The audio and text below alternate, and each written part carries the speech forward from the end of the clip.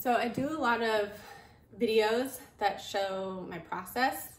I love photographing my art and making videos just as much as I love painting. I'm going to start off, just jump right in to some of my favorite brushes.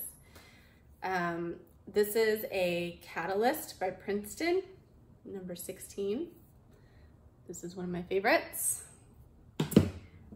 A straight up house painting brush. I love using this for a lot of movement. One of the things that is a downside is it collects a lot of paint. So I usually, to conserve paint, I put the paint right on the canvas. There's actually a term for that technique, and I don't remember what it is. These are also Catalyst brushes that I really like. I actually use these more for watercolor. When I'm painting smaller, I use watercolor. This is probably my favorite brush. This is a Liquitex Freestyle, 16 centimeters. This gives some really cool big brush strokes. You can see some that I used right here. So that's my all-time favorite one. Then paints, golden is what I've been using. There's different consistencies. So this is a titanium white. This one is really thick and almost gooey. This is a heavy body acrylic. This is, you can hear it. This one's more like milk, pouring milk onto your paper. And I like this for getting droplets or mixing with this. These thicker ones, okay, and then I have, oh, this is also, looks like I prepared, but I didn't. This is also titanium white. This is the heavy body acrylic in a tube.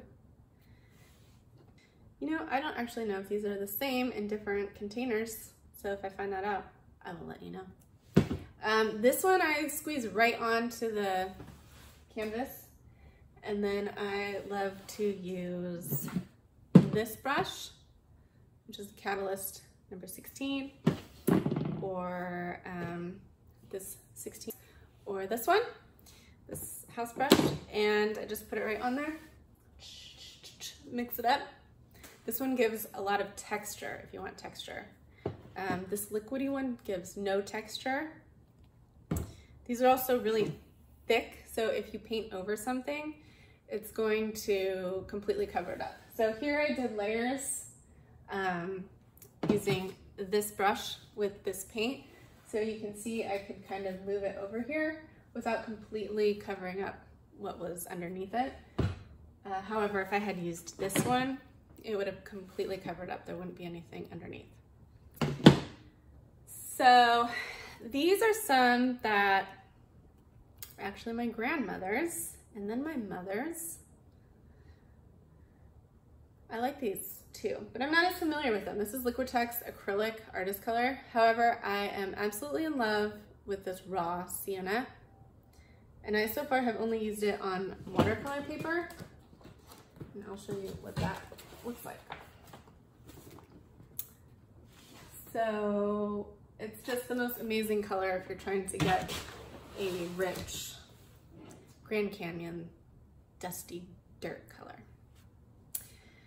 So, well, that's all for today. Totally random, just jumped right in.